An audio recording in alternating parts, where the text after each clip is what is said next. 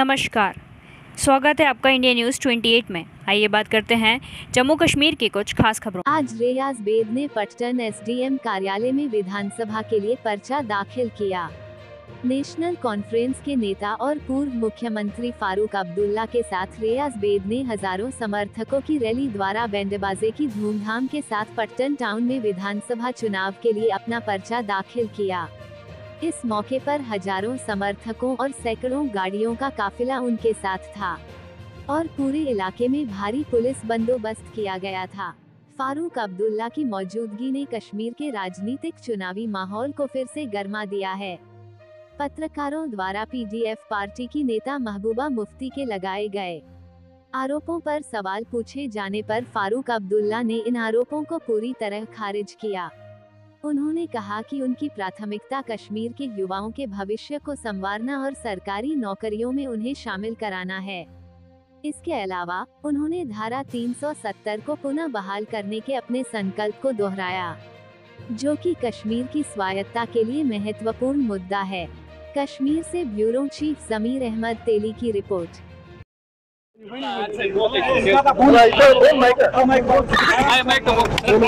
जी sir PDP महबूबी इल्जाम लगा रही है कि अगर पीडीपी ना होती तो एनसी ने ऑटोकेटेड रूल कंटिन्यू रखा होगा। मुझे अफसोस है, वो बहुत कुछ कहती है। जरा इसका जवाब दे वो कि 20 साल कांग्रेस के सदर इनके वालिद थे, किसने उसको मजबूर किया कांग्रेस छोड़ने का? ये हमसे सवाल पूछिए और ये भी पहिए। सर कल जो बेकार रसूल का एक बयान सामने आया, कल वो भी कह रहे हैं कि एनसी के साथ हमारी कोलिशन नहीं है, बल्कि ये खून वाला झंडा है। उनका तो जो कहना चाहते हैं कहें, मैं किसी को रोक तो नहीं सकता।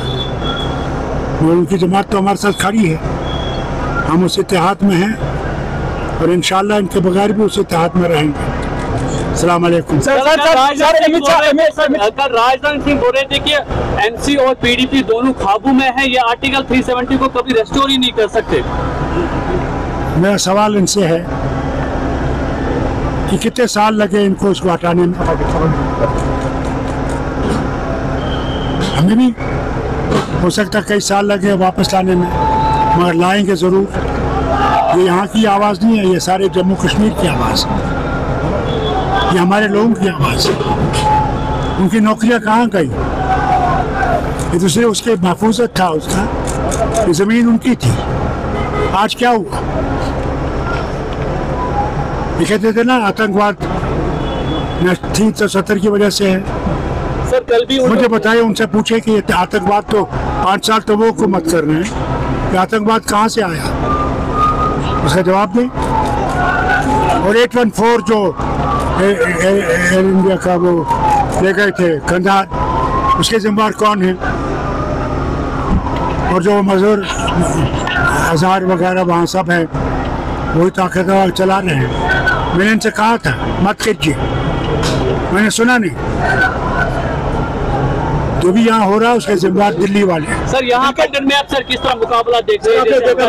जरूर इंशाल्लाह नेशनल कॉन्फ्रेंस और कांग्रेस जीतेगी।